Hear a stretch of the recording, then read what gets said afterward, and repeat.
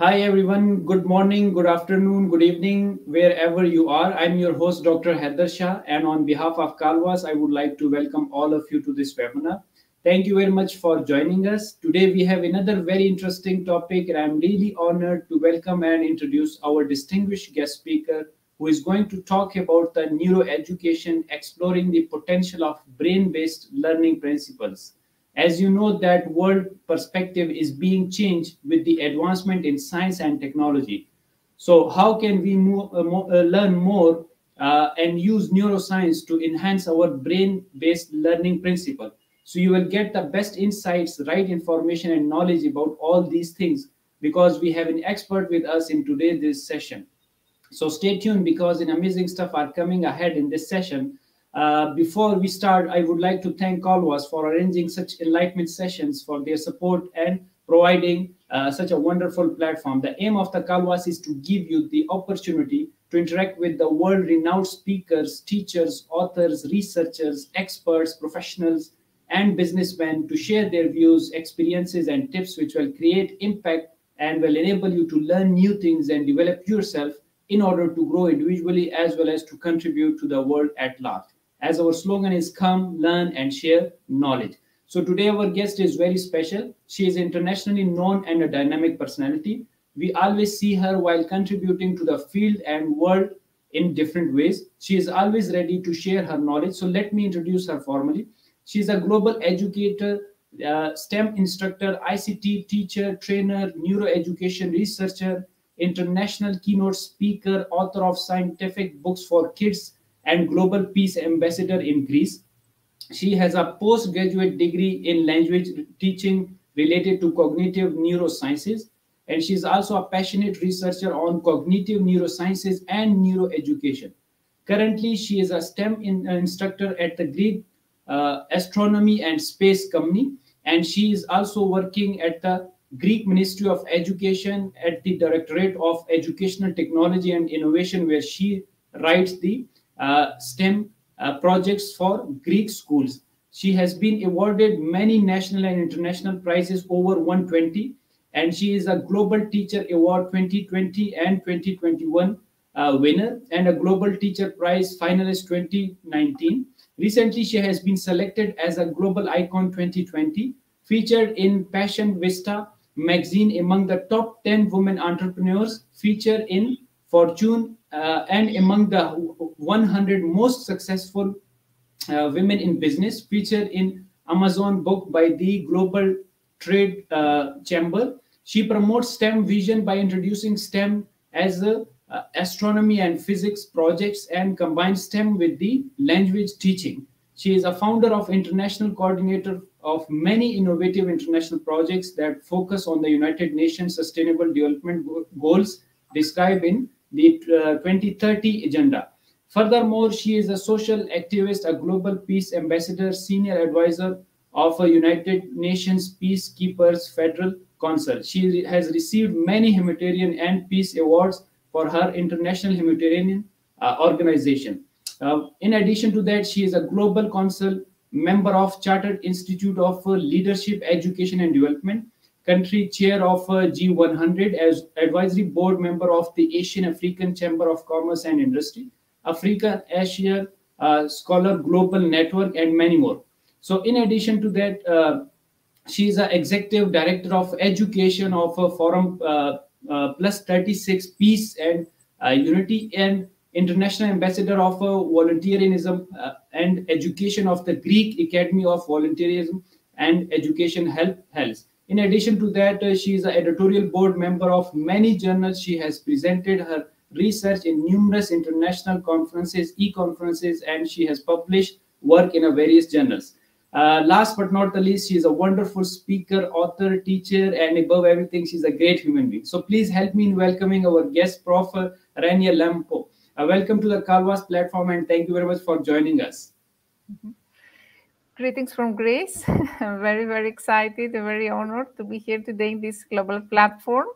Thank you I'm very very much. grateful for your kind invitation, and I want to thank Bakra University also for the Thank organization you. of this webinar. I hope it will be very interesting for our audience because, we're going to explore today all this fascinating world of Yes. neuroeducation, cognitive neuroscience, which is not well known. And what we're going to see, all these brain-based strategies are not applied only to education, but in many other sectors. We're talking today about neurobusiness and neuro True. management and neuro strategic plans. So what we're going to see have many, many applications. I'm going to focus as an educator, of course, in education, but all these principles have a universal value and application. And True. of course, we're going to see how this framework, neuroeducation framework, can help teachers to cope with the challenges of the COVID pandemic. So may I share my presentation now? Yeah, sure, please. As a reminder to the audience that Prof will be presenting and she would leave time for the question and answer at the end of the session. If you have any question, you can write in comment section or you can email us. We will ask the speaker regarding that thing. So over to you, Prof. It's visible. Thank you. Can you see also the change of slides? Yes, please. Okay. Okay. Yes. Can you just hide the message because it is showing on the main screen, please? Yes, Okay. thank you very much. Okay. Thank you. So neuroscience is undoubtedly the most active. Can you hear me? Yes, Prof, you are Okay. audible. Please carry on, please. Neuroscience is undoubtedly the most active scientific field of the moment, and its specialists now have tools of incredible precision at their disposal, and they are more willing than ever to strive to uncover the most intimate mechanism of our consciousness. The field of neuroscience focuses on the scientific study of the nervous system, analyzing both its structure and its way of functioning. And it belongs to the big family of what we call cognitive sciences, which were first introduced in the 1950s. This term was used in association with five other bounding disciplines: computer science, neuroscience, psychology, philosophy, linguistics, anthropology, and sure, more other disciplines were associated with it. So the cognitive sciences have experienced a meteoric rise, which can also be described as a scientific revolution. And nowadays, that form a very broad interdisciplinary field where many and diverse approaches coexist. From the 80s onwards, the constant rise in popularity and interest in the field of neuroscience made them the pivot of cognitive sciences. In 1985, we now know the psychologist Haider, who published the first history of the cognitive revolution with the title A New Science of the Mind. And we have also the decade of 90s, which were called the decade of the brain. And then a lot of new models were developed, such as embodied cognition, symbolic model, connection, situated or distributed cognition, and evolutionary psychology. And in the early of 2000, a new configuration was put in place because there is no longer a dominant model. The development and rise of new brain imaging techniques advanced the study of brain activity considerably. So neuroscience today is at the crossroads of biological, chemical, medical, computer, mathematical, and psychological sciences. We all know the famous neuroscientist, French neuroscientist Jean-Pierre Saget, who is considered as a representative of the cultivation of biology for 40 years. And his very renowned books, The Neural Man and Man of Truth, have made history in the field of neuroscience. So according to Jean-Pierre Saget, neuroscience will bring us a new vision, a new conception of man and humanity, and neuroscience inaugurates actually the lights of the 21st century. So what is the goal of neuroscience? Actually, not just to map and spot the biological processes involved in cognition, the act of knowing. It's much more than that. We all now use the term of cognitive neuroscience to indicate the ultimate aim to understand mental operations, to identify links between structures and functions. And of course, this is related to learning. We're going to see that. Human brain is a miracle because the cells of the human brain are organizing themselves into networks that communicate with each other. They store and process information and learn new things. And the role of emotions for a long time, we all know that cognitive science was centered on the study of cognitive phenomena, but hopefully for some time, more recently, it is the emotions which have been at the forefront of studies in this field. It's worth to mention that Antonio Damasio and Joseph Ledoux are the most important scientists about this. They help popularize the idea that higher intellectual functions are closely connected with emotions, something that we see now in the field, especially in business, how IQ should be related in emotional intelligence, etc. We have all this explosion, the science of emotion, because it's actually science of emotion. And after years of neglect by most mainstream biology, psychology, the study of emotions have emerged as a central topic now of scientific inquiry in the new discipline of neuroscience. What is the function of emotion? What is the role of the body in emotions? What are the feelings and how do they relate to emotions? And is there an emotional brain? And when it comes to emotion, it turns out that there are some regions in the brain, specifically in the limbic system. Here we can see the limbic system that are associated with each of 6 main emotions. Emotions are complex, you all know. Psychologists say that we only have 6 basic emotions, which are happiness, anger, sadness, fear, surprise, and disgust. And all of other emotions are built from 6 basic emotions. For example, jealousy stems from a controlled feeling of anger or sadness, while satisfaction can be a type of happiness. We can see here that emotion has a substantial influence on the cognitive processes, including perception, attention, learning, memory, reasoning, and problem solving. And it has a particularly strong influence, especially on attention, when we try to modulate the selectivity of attention and as well as motivating action behavior. And also, has proven that emotion facilitates encoding and helps retrieval information efficiently. We're going to see all that. So remember that the limbic system had some important regions. Hypothalamus, which controls emotional responses and is also involved in hormone release, regulating body temperature. Hippocampus, very, very important, is associated with memory, helps preserve and retrieve memories. And it also plays a role how we understand the special dimensions of our environment. Amygdala, during the COVID pandemic, it was the region which was very well hit by the COVID pandemic because it's the region of the fear. And it actually helps coordinate responses to stimuli in your environment and plays an important role in fear and anger. Thalamus is a sensory relay station where all sensory information, except from smell, goes before being sent to other areas of the brain for further processing. And limbic cortex, this part contains 2 structures, the cingulate gyrus and the motion structures in the brain. Great. We all know that the nervous systems is actually the main learning tool. And the most important, I think, discovery in the recent years, it's what we call brain plasticity. It refers to the spectacular capacity of the brain to reconfigure itself from a functional point of view in response to stimuli from the environment. That means that even in when we are adults, and our brain continues to create neural connections in our brain. That means that we never stop to have in our brain neural connections. It's very, very important to have this feature.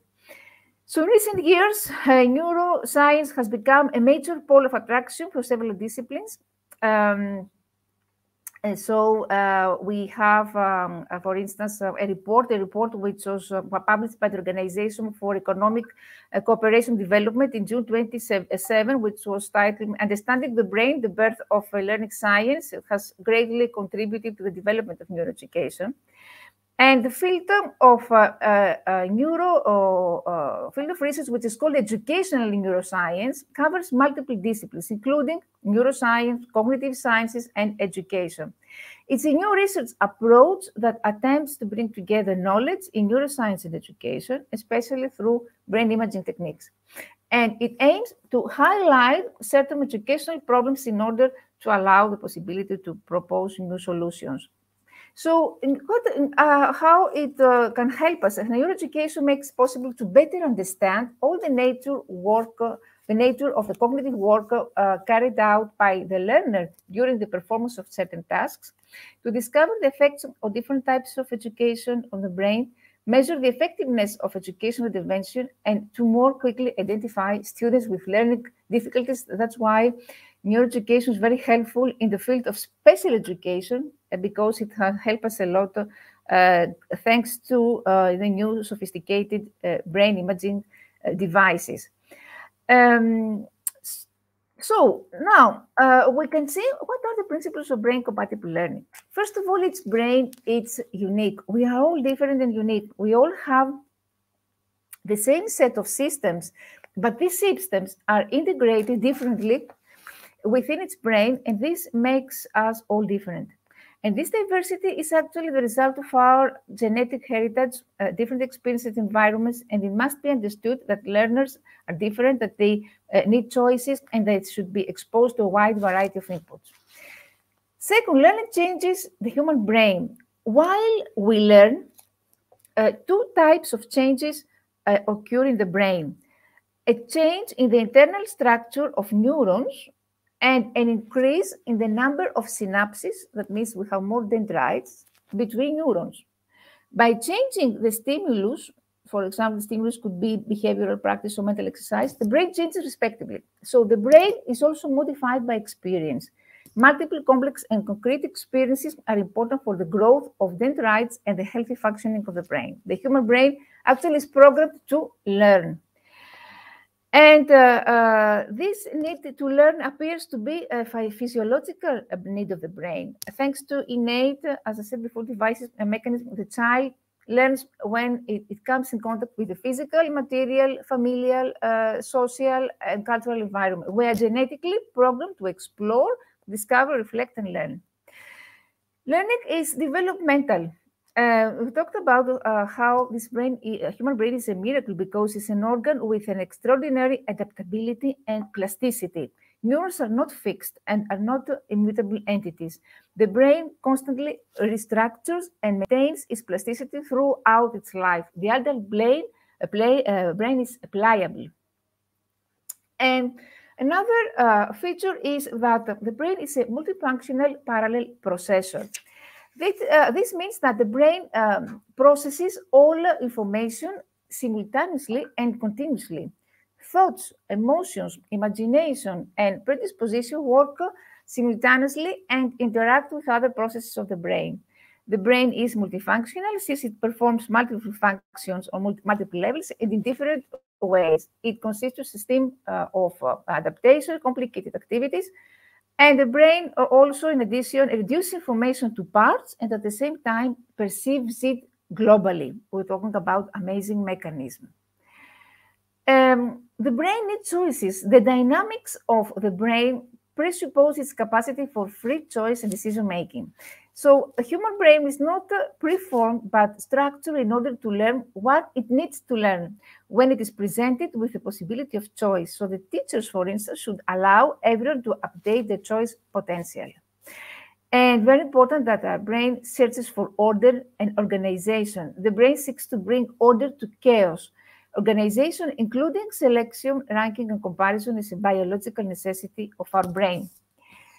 So the human brain also, another important characteristic is that it works both linearly and by association.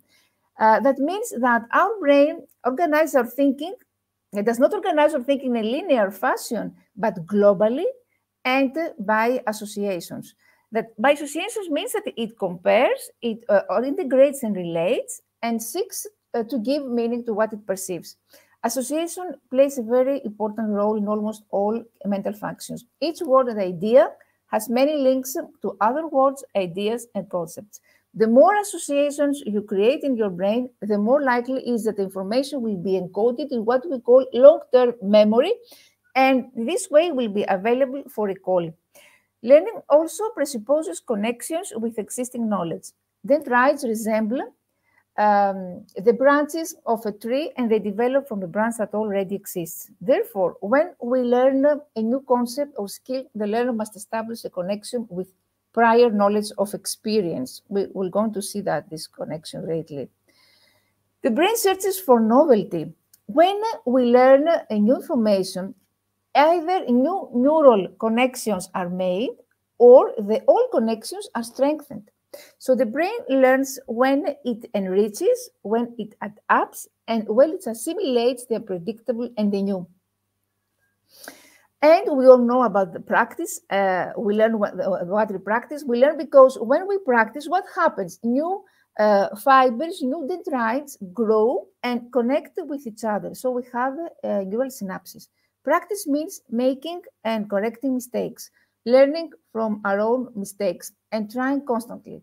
Mistakes are a natural and necessary part of the learning process.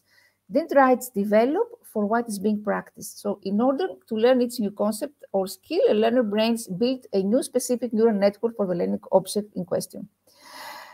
And attention plays a big role in learning because we all know that our brain, human brain, stays alert only for about 10 minutes. I think that for young people, young children of today, I think the time is less here. Young children today are suffering from distraction.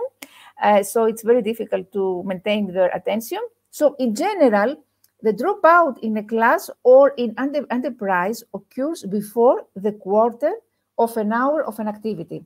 So the challenge is to find a way to maintain and develop people's attention during a given time. The teacher can capture the attention of the learners through a multitude of visual, of auditory, of kinesthetic inputs, new and emotional experiences and explanations.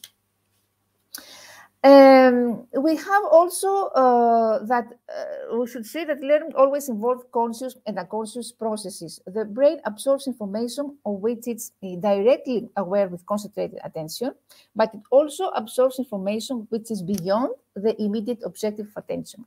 In fact, the brain reacts to the entire sensory context while we teach and communication occur. And very important that the brain seeks pleasure. The pleasure center of our brain, or what we call reward circuit, tends to design the repetition of the stimulus or experience that causes pleasure. Every pleasant piece of information can cause what we call the release of dopamine. Dopamine is a neurotransmitter that causes feelings of euphoria in the brain with the production of endorphins and activates the limbic system that we said before, which is the center of emotions. And learning becomes this way more enjoyable and is positively reinforced with inner motivation, interest, and active participation here prevails. And our brain also learns best through multisensory process. Said before, we need to evolve all the senses and multiple treatments. Multisensory stimuli promote the development. Why? Because this promotes the development of the entire cortex, not just one region. And repetition builds the brain. Why? Because current neurology has shown that the creation of synaptic connections depends in part of the repetition of stimuli. Repeated experiences create neural connections that lead to learning. And very, very important, our brain is social because according to neuroscience, our brain evolves and learns through interaction experiences with others. Learning is influenced in particular by the nature of our social relationships. Our brain seems to like learning from others. Natural development alone is not enough. And one of the distinguishing characteristics of the human species is actually this ability to learn from the experience of others. Very, very important search for meaning is innate relevance for information. We're going to explore that. Because the brain is engaged in finding multiple responses to a problem rather than finding the right answer. This means that the brain is related to problem solving. Due to this process, which involves reasoning, it involves critical thinking and other high-level cognitive skills, neural growth can take place. So a teacher, for instance, should create challenging and relevant learning experience, rich in problem-solving activities and situations where students can build their own understanding of content, they can organize it and think with the aid of their own cognitive models. It's what happens with STEM education now. It's the future of education because problem solving is related closely with STEM education, and there we try to give authentic real-life problems to students, because knowledge should not be connected to reality, because we should give authentic stimuli and real-world working conditions to our students. So the input should be meaningful, should be relevant, and should be related to problem solving. And another issue is that learning process information takes time. We all know that we need time to learn because we need time to grow and connect dendrites. The dendrites and synapses perhaps will start to disappear if they are not used or practiced. Those that are not used or have never been widely used are eliminated for reasons of economy. So neuroscientists say the famous quote, if you don't use it, you will lose it. And learners have optimal learning, very, very important. It's a tip that you should know, that learners have optimal learning times during the day. In general, we tend to receive the most information towards the start of the course, and then we experience a downtime time when retention decreases. Therefore, teachers have to organize varied lessons, make the lessons shorter, and use many other teaching means and aids. And the brain needs structural breaks because we feel the educational need to provide structural breaks to create an alternation between taking information and moments of interiorization, of inner silence, evocation, activation. Why? Because the human brain cannot record an infinite amount of explicit information. It needs breaks in order to internalize new information and replenish neurotransmitters. Neurotransmitters are the chemicals that transmit impulses from neuron to neuron. If the neurotransmitters are not renewed, the amygdala that I said before, which is the limbic system and was responsible for the fear, will block information and the memory efficiency will decrease. And if also the hippocampus that I said before, hippocampus is related to memory. If hippocampus is overloaded, no new learning can take place. And the search for meaning, as I said before, relevance is innate. The search for meaning is a goal. It is oriented towards survival. It is essential for our brain. The term search in general for meaning means giving meaning to our experiences. New learning is more likely to be acquired and remembered if it is meaningful and relevant. New information is less likely to be rejected if it is straightforward and has relevance or value. So this learning should be effective and meaningful to take account of the experiential knowledge, the personal history of our learners. And meaningful learning also involves the construction and reconstruction of meaning through our experience. And the search for patterns, what we call patternization, the concept of patternization refers actually to the organization or categorization of meaningful information. The brain mind naturally organizes information into categories.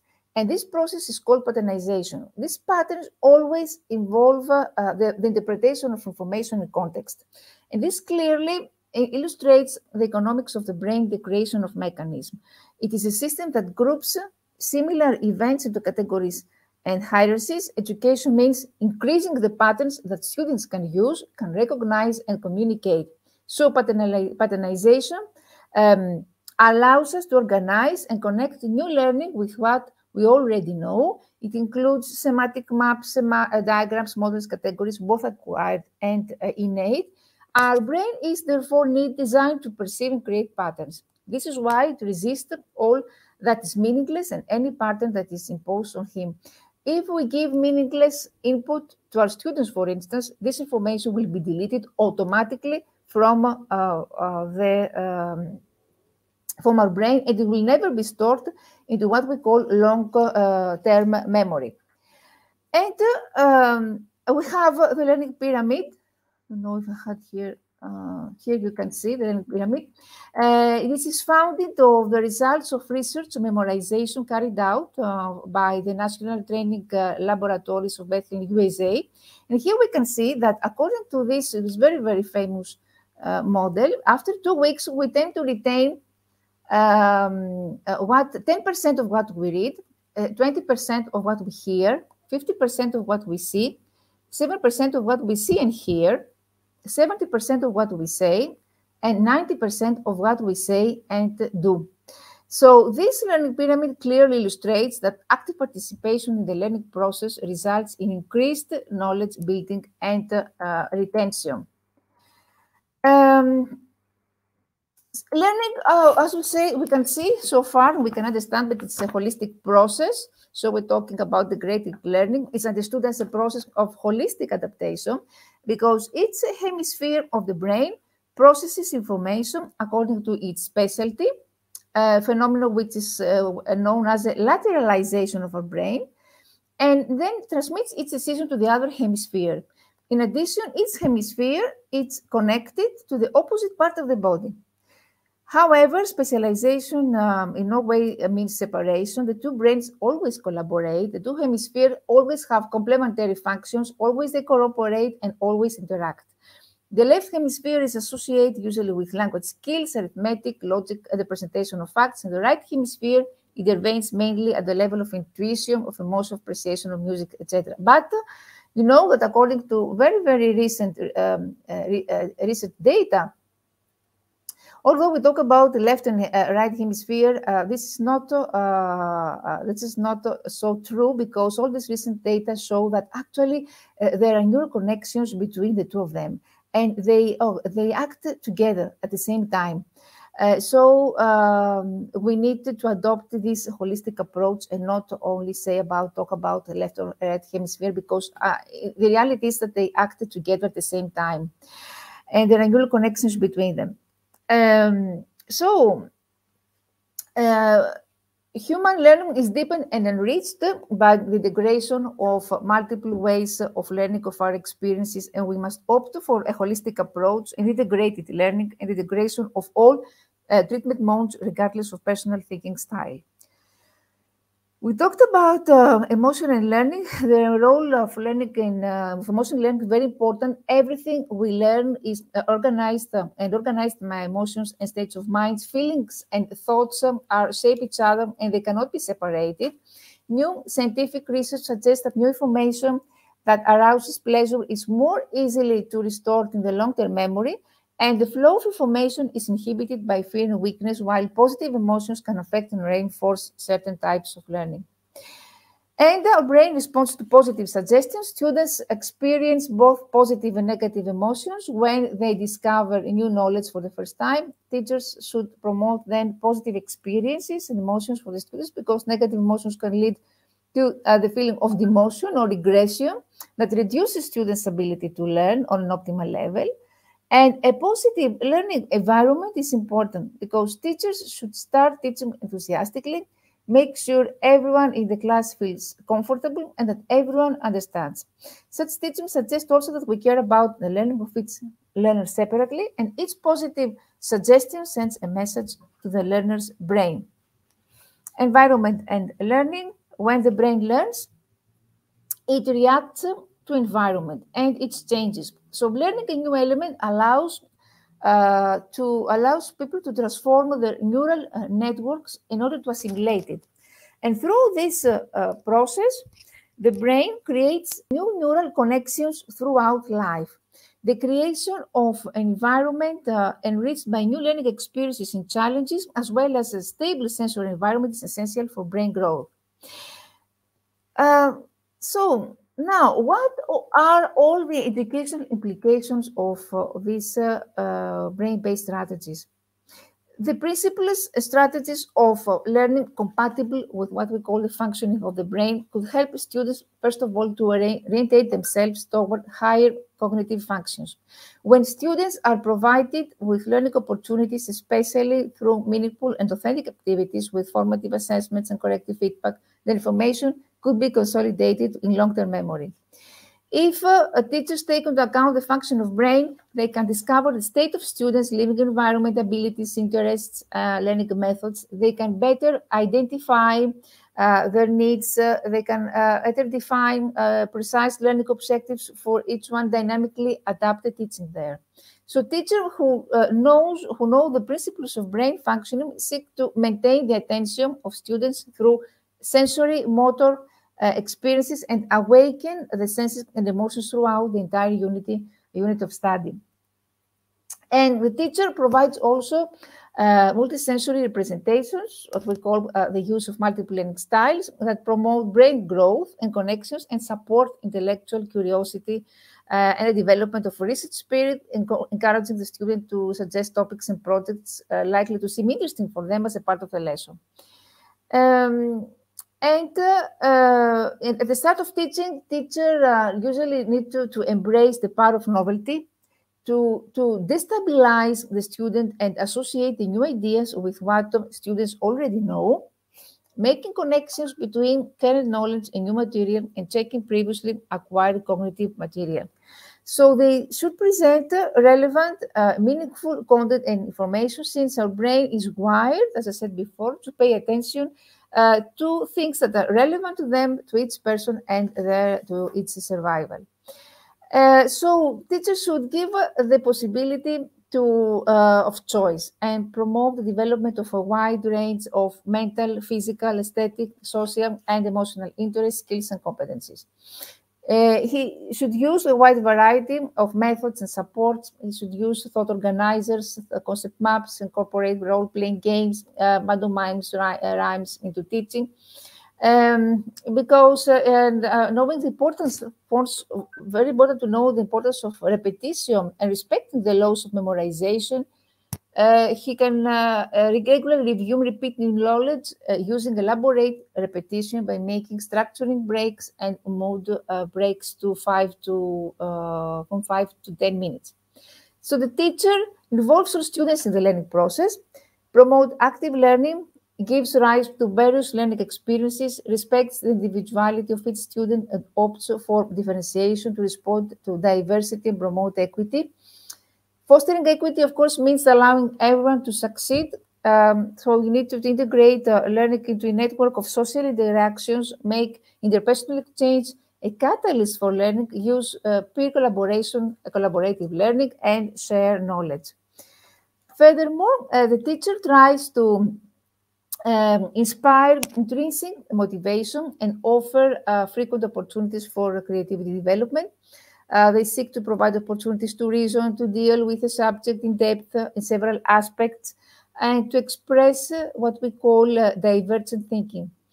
They provide enriched environments in order to develop critical and creative spirit. They promote higher order thinking, aimed at deep learning, cultivate high-level intellectual skills. They favor complex activities instead of difficult activities. Another thing complex, another thing difficult. They prioritize questions instead of answers. We talked about problem solving, how it's important for the brain. Always current, real, personal questions, provide specific, immediate feedback. The role of feedback for the brain is very, very important.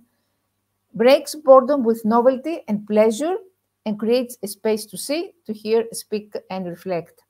So teachers take into account that student learning must meet and need and include important aspects. The transfer of theoretical concepts to a professional reality in accordance with the function of the brain. Adults especially learn when they feel the need and must be able to clearly perceive the usefulness of the proposed work.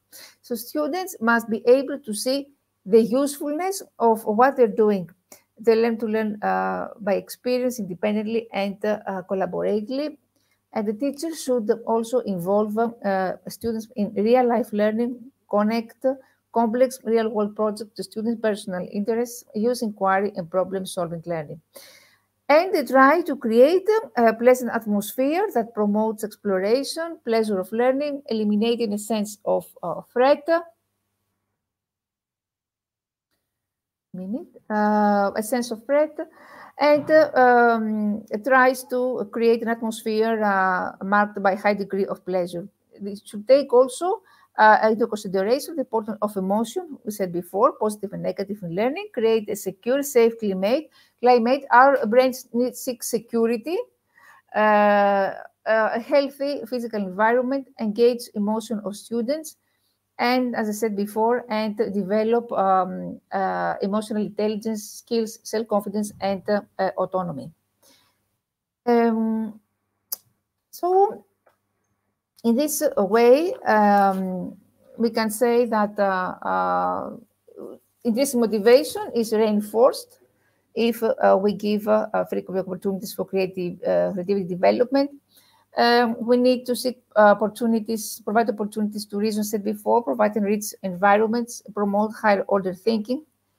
And something else that actually it's not well known, that the principles of our devices, that of softwares and hardwares that we use, they are compatible with the function of the brain.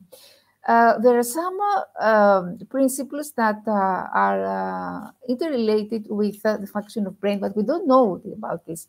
When we talk about the hyperdocument or nonlinearity in computer science, and hyperdocument is a large connection of hypertext and hypermedia. And hypermedia is a set of information belonging to several types of media. We'll know that. And hypertext is a nonlinear text presented as a network of cross-references within the same document or between separate documents. So hypertext must allow learner to connect ideas in a richer way that better conforms to associating function of the human mind. So the principle of nonlinearity, the basic principle of multimedia, resembles the structure of the brain, its networks, and the sections, as well as the learning process, since the learner is constantly confronted with periods during an explosion of knowledge takes place in the composition phases. So the first one is this, and the second one is what we said before about multimodality. We all know that all this the multimodality refers to interaction between images, animated or not, sounds, and texts. And this actually is related to the principle of the brain, because association of different language facilitates the understanding of a message by the brain, because we said before that no part of the brain works in isolation, but all of them participate in the accomplishment of a common goal. So the combined solicitation of the brain by oral and visual stimuli activates the two hemispheres in parallel and makes it possible to vary the angles of approach on the source of information to present the same information. And referentiality is a connection of the universe with reference and thematic networks. Flexibility, versatility, adaptability also is very related also to human mind. Autonomy, variety, respect for learning styles. We may have learners with visual, auditory, or kinesthetic styles, so we need to respect that. And the use of multimedia usually should make it possible to respect the profiles on learning styles of the learners. Active participation of the learners, the current, for instance, games for students, for children, try to engage them more actively and more dynamically. And of course, motivation. We all know also how web changes, shapes our brains. And also we talk, because heavy use of the brain changes our brains. More experienced internet users activate more areas in our brain. And studies show that increasing exposure to images via television and computer screens would increase our ability to orient ourselves in space. And in addition, children who have grown up with a computer think very differently from adults. So this reasoning seems to work the same way as hypertext links, because they jump from idea to idea, etc. ICT multitasking is another option, another thing that characteristic by all these devices, the feedback we said before, it changes, etc. One theory that is related to cognitive neuroscience, actually it was one of the first one, Howard Gardner. We all know about this theory, which is very, very controversial nowadays. Howard Gardner tries to identify 9 intelligences in each region of our brain, and he talks about linguistic, logical, visual, physical, musical, interpersonal, intrapersonal, naturalist, existential intelligence. And of course, he believes that each brain is different, unique. He tried to respect different learning profiles. According to him, as I said before, there are 2 hemispheres of the brain. We talked about how the left hemisphere is responsible for analytic skills and reasoning and critical skills. And the other part, on the other hand, we have the right hemisphere, which is usually related to intuition, to creativity, etc. But we said that the recent data of research show that these hemispheres actually collaborate each other. We cannot isolate actually the 2 hemispheres of the brain. They act at the same time. So, what are now the neuropedagogical basis of the learning process? How an ideal lesson plan should be? So, we said that learning is a process that takes place in the brain. Learning is a metamorphosis of existing cognitive structures or the creation of new cognitive structures. And today, thanks to all these basic brain imaging devices, it's possible to study the brain caused by student learning. So the first phase should be preparation. Before starting to teach a learning object, the teacher needs to capture the attention of students. And the best way to learn, as I said before, is novelty or humor or surprise. Because the brain is always looking for something new. It is also constantly looking for stimuli. And we all know about a region of the brain, the lower brain, known as the reticular activation system, which actually filters out stimuli and decides what to pay attention to and what to ignore. And there are in our brain, there are neurons of novelty specialized in impressions. They cause a state of vigilance, they attract attention, and therefore the need for teachers to vary the stimulus and not always use the same images, the same sounds is very important. So introduction, here is a reticular activation system which filters all the information. And also we can say that introduction is very, very important because the first time students are exposed to a given flow of information plays an important role in their ability to retrieve information efficiently later. So staying focused depends, of course, on relevance and meaning, as I said before. That's why we need to be careful to give relevant stimuli, because our brain continually tries to understand the world and define if the information it receives is relevant. It is also necessary to relate past experience in order to connect them with new information, to prior existing information, or create experience with them. So the learning process begins with the process of incorporating new sensory perceptions into those already stored in the student's brain. We have, after this, the second phase, which is called acquisition. Here, during classroom lessons, the inputs could be words, text, or image in the student's brain are picked up either by senses of children or generated internally to them. So the teacher needs to take care to guide and support students in the process of appealing to his senses.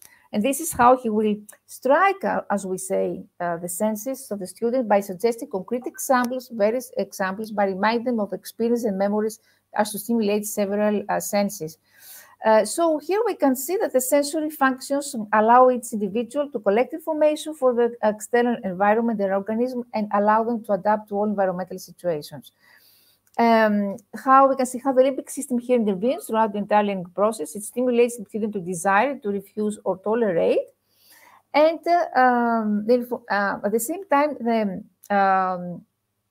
we can see how the cortex in our brain sends signals to the thalamus, which in turn filters those signals, distinguishes important features, amplifies important signals, and calculates the differences between the expected and observed signals. So at the same time, the inputs are routed to other specific regions for processing, and this routing is done instantly. The visual inputs are routed to the occipital lobe, the linguistic inputs to the temporal lobe, and so on. So apart from this, we have information which is routed to the subcortical regions, such as amygdala. And if there is a threatening information, for instance, we have information of the COVID. In this way, the amygdala is activated and will alert the rest of the sympathetic nervous system to allow a quick response. So the brain receives information directly or indirectly, and we can see that how limbic system intervenes throughout the entire learning process. And the third part would be elaboration, correction of errors. The acquisition of new knowledge requires a significant, of course, investment in terms of effort or perseverance on the part of the most, of even the most competent students. And this way, we need to know that the brain explores any subject by a variety of explicit and implicit methods, reading, for instance, explicit reading, listening, discussion, homework, etc. And our brain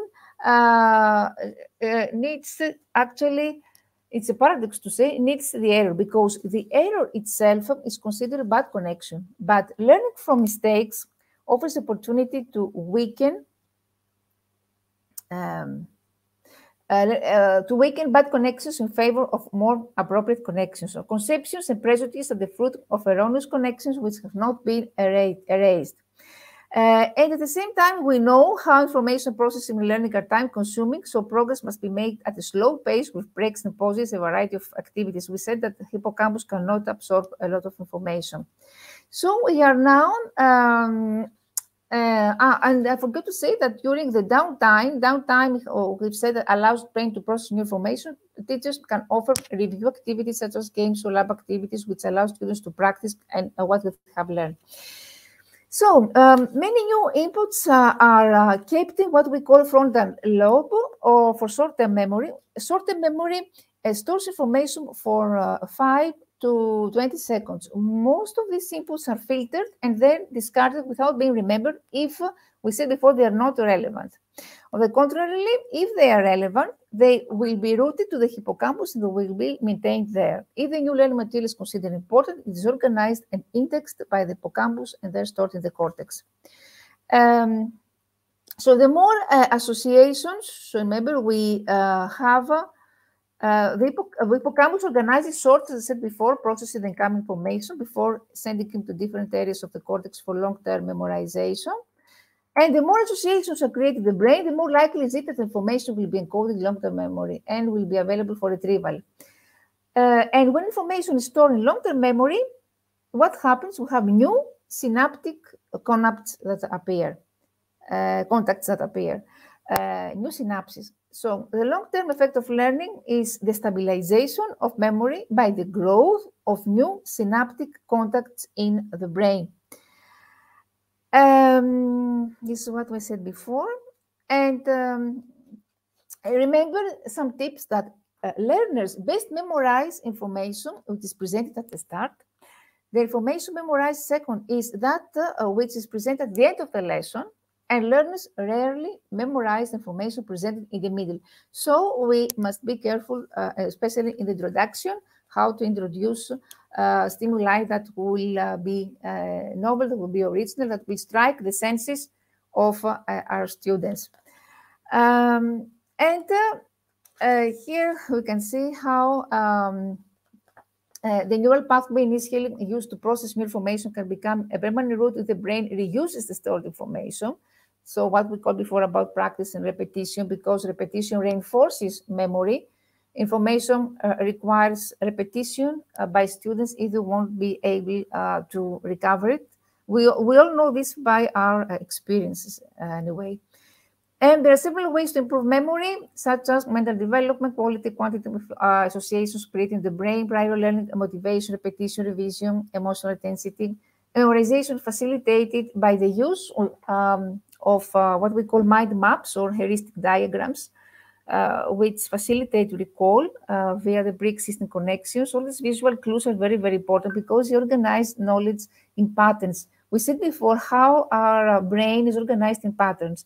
So when we introduce a new scientific concept, for instance, it's important to use visual clues and mind maps or heuristic diagrams. And what I said before, when we introduce a new concept, it should be not only original, but at the same time should have connections with prior knowledge. So we need to facilitate recall via the pre-existing connections between new and old information. And we need to reactivate information in order to send it to be inscribed in long-term memory. And we should say also that learning involves much more than just communication between neurons. It requires neurons to activate together to create relationships so that information can be recalled and applied. Building relationship with what the student already knows and engaging emotions can help promote long-term learning.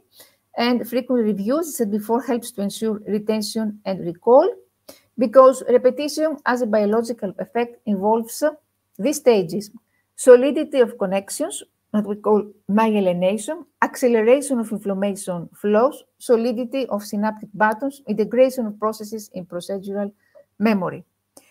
And remember also that new connections between neural networks can be established or strengthened, but they can also weaken and disappear. And the disappearance of connections is called synaptic pruning, and is what we said before: if you don't use it, you will lose it. That our brain deteriorates only when it is not being used. This is why now we have seen that there are many brain games that are used in order to help all people to enhance their memory and facilitate their learning even at this age. And new school activities, all our activities should be oriented towards the upper regions of the brain, what we call higher order thinking, which increases understanding and retention. And all these higher order thinking skills are related to the frontal lobe of the brain. And of course, this helps students to make connections, as I said before, between new and old learning, to create new pathways, to strengthen existing pathways, to increase possibility of consolidation storage for future recovery. And 4 pillars, remember, for functional integration or extended use are attention, that serves to select information, massively modulated activity, active engagement, feedback, immediate and during the action progress, and close time to the error, and automation of knowledge and procedures, a transfer from the explicit to the implicit, which involves repetition and training. I forgot to say that all what we said before are related very closely to 21st century skills. We talk about critical thinking, creativity, problem solving. What we said before about the principles of the brain are related to the 21st century skills. So if we know very well how to apply brain-based strategies, then we will be able, as educators, to help better our students promote 21st century skills. In April 2020, when the COVID pandemic started, I wrote an article which had a great impact all around the world. It had 1 million readers. It's actually, you can find it in the internet and the national magazine K-12 Digest, and also in another journal, university journal here in Greece, which it was also presented in the Greek national television, my paper. And this actually a guide to educators about how to cope with the COVID pandemic. And there I propose using principles of neuroeducation. And there I propose, I suggest all what I said before, how it's important to create positive emotion during the COVID pandemic, to give strong emotional stimuli, because this way knowledge can be absorbed and be learned better. How it's important to help our students express themselves and their feelings about the COVID pandemic, because this is cathartic and liberating. How it's important to make learning pleasant, because I said before, learning is reinforced by challenge, inhibited by threat. So we need challenging activities, especially during remote learning. Remote learning is, by definition, something boring, something uninteresting. So it's up to us to find and maintain the attention of our students during remote learning through challenging activities that could improve memorization and increase attention. Develop social skills. We talk about social distancing, but it's only physical. It shouldn't lead to isolation. We have many collaborative platforms. We have forums. We have chats. We have wikis.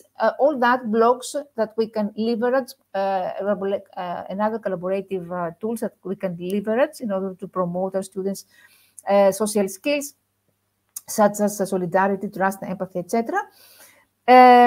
Create a safe environment. We need to tell them that everything is going to be okay.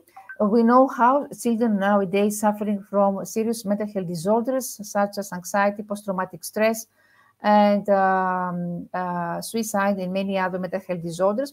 So our challenge now as educators is not actually how to use learning platform, management platform. I believe that more or less the majority of teachers are familiarized with technology. This is not our challenge. The challenge is that now we have to help our students psychologically, morally. We have assumed multiple roles. We are guides, we are facilitators, we are mentors. We are not only input providers. And adopt appropriate methodologies. What is appropriate methodology is what fits best to our students, to the rhythm, to the needs, their interests, etc. Apart from this, before concluding, I want to say that all that are related to what we call emotional intelligence, and the components of emotional intelligence and social skills, self-awareness, self-regulation, motivation, and empathy. And here we talk about SEL. SEL is social emotional learning, which is important for self-awareness, self-management, social awareness, relationship skills, responsible decision-making. And why it is important? Because it provides positive foundation upon which students can learn about themselves and others in safe, nurturing school environment. It offers approaches to education that values autonomy, gives opportunity to create positive habits, improves their mental and physical health, familial relationships. They help them reduce problem behaviors, help students identify their own self-concept, teach empathy, teach them to manage their feelings and resources, help them practice self-improvement strategies. And according to research, the outcomes of SEL implementation are that it can reduce bullying, alcohol use, absenteeism, math scores, literacy, family bonding, and overall positive increase overall positive development in early childhood. Ways to integrate social emotional learning throughout the day help us students to work on partnerships, to learn how to work in teams, natural culture of kindness, practice role of role playing. I use storytelling. Storytelling is very, very important to help them share their experiences, especially during the COVID pandemic. Role playing is also very important, especially in primary education. Help them build social and emotional vocabulary, make space for reflecting, writing, allow time for talk, and help them how to manage conflicts. Hold regular class meetings, foster deeper connections, encourage expression through art. It's not accidental that during the COVID pandemic, many artistic competitions were organized on the topic of the COVID pandemic. This is because art is cathartic. And another part is, according to neuroeducation, I forgot to say that, why art is proven scientifically, which is important. When we learn a new concept, I said before, we create in our brain many neuron connections, what we call synapses. When art is considered to help us to view a new subject in multiple ways. So art can help us create more neural synapses in our brain. So scientifically, art have been proven to be very important, beneficial to development and neural growth. So thanks a lot for your attention. I hope it was this information will be valuable for you, and I hope this can help you utilize this information. Yes, thank you very much, Prof. Rania. It was so wonderful presentation, and I love the way you started and the content which I was looking at. It was so wonderful to see that you have covered each and everything in that, which I loved a lot, because there were so many things, and we have received a lot of questions to ask from the Prof regarding the emotional intelligence, the social pressure, the social neuro effect, how the social peers they affect you, and everything you covered in that one is so wonderful, and I love your knowledge retention rate, which you showed, the pyramid, knowledge pyramid. It was so wonderful. Most of the time, people always talk about that how can we learn more or how to retain more knowledge. So you have mentioned with the right giving the reference, which is the usually researcher, they give reference whatever they say, because that is very much important to give reference. So you have showed it, and I loved your phrase that use your brain, use it or lose it. So it was so wonderful. Thank you very much. I personally learned a lot from this session, and so many theories and so many things you have mentioned. And congratulations, you have done a lot of work, and that's why you have been featured on different magazines. And this is why you are the leader of this field. And really, neuroscience and neuroeducation is a wonderful thing to study, because it is so amazing to see how our brain is working. As you mentioned in your slide, it's the multifunctional processor. So wonderful. Yes, and the way it is wired is what to give attention. I love your 4 pillars of that. So wonderful, so powerful content. Above everything, your energy was so great that for a moment I was not. I was so engaged in the your presentation, and highly deeply engaged, that I couldn't think of something else, because everything was coming, and I tried to catch the basic essence of that, because it is so enriched, so many things. And that's what I usually say, that that's the beauty of the expert, that they bring the whole ocean in a one drop, and make it squeeze in that way. So you did the same thing in such a 1 hour session. You give and you enlighten us on neuroeducation a lot. And I know that you have learned through a very struggle way. You have struggled a lot, you have sacrificed a lot, the time, energy and money, and you have learned it. And thank you very much for sharing with the people such a great knowledge and things. Since you have covered most of the question, but still there are some doubts of the people they want to ask, so I will quickly ask the few questions, because that would further enlighten them to know it.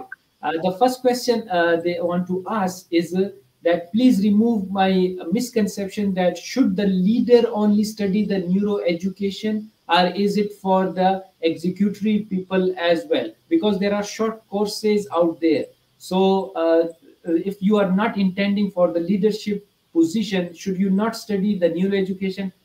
Please clear my doubt. Yes. This is No, one question. no, I fully One question disagree from the with this. management level. Yeah. I fully disagree with this. It's actually a misconception, because I proved before that how it's important for all educators, for instance, to know and apply all these strategies.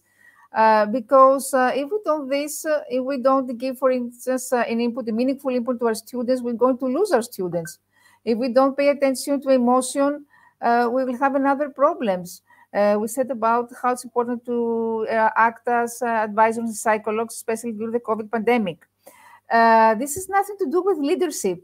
It has to do with how to become a better teacher, and how to learn how our brain works, and the inner workings of our brain. Because this will help us not only in teaching, as I said before, but only in business, in other kinds of management, but not only to become a leader, just to be more efficient in our profession. And actually, it's something that applies to our curiosity. I mean, it's very fascinating to learn about how these neural connections work in our brain. It has nothing to do with leadership. Oh, very nicely said.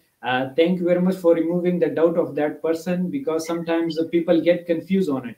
And when the expert says and give the expert opinion on that, then the people get it. And because what you say is very much impactful. Thank you very much.